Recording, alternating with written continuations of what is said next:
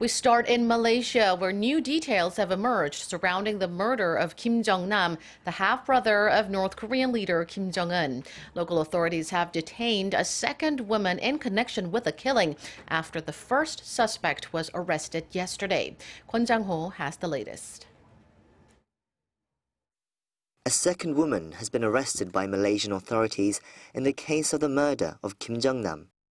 The Royal Malaysia Police released a statement saying they had detained a 25-year-old woman at 2 a.m. this morning. She was carrying an Indonesian passport and was identified from CCTV footage at Kuala Lumpur International Airport, the scene of the crime. This comes after a first suspect was arrested on Wednesday morning. The 28-year-old woman was caught at Kuala Lumpur International Airport holding a Vietnamese passport. Sources have confirmed that she is the same person as the woman seen in pictures released by local media outlets. The police have said they are checking with the Vietnamese embassy to confirm whether she is of Vietnamese nationality.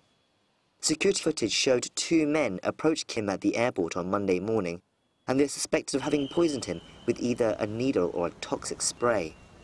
The Malaysian authorities have also said they're looking for at least 4 more men in relation to the case, but they have remained tight-lipped on the reason for why they're being sought. On Wednesday evening, the Malaysian police also confirmed that they had completed their autopsy on the body of Kim Jong-nam. The process is said to have taken roughly 7 hours, but so far no details on the results have been released. Officials from the North Korean embassy in Kuala Lumpur were seen at the hospital while the autopsy was taking place. They had reportedly asked for Kim's body to be handed over, but the request was denied. It's currently unclear what will happen to the body once the investigations are completed. The South Korean government has said it will wait for the Malaysian authorities to carry out their investigations before commenting. But a government official has said they are working under the assumption that North Korea was involved in the incident, and if it is confirmed, they will work to rally international pressure on the regime. Kwon Jang-ho, Arirang News.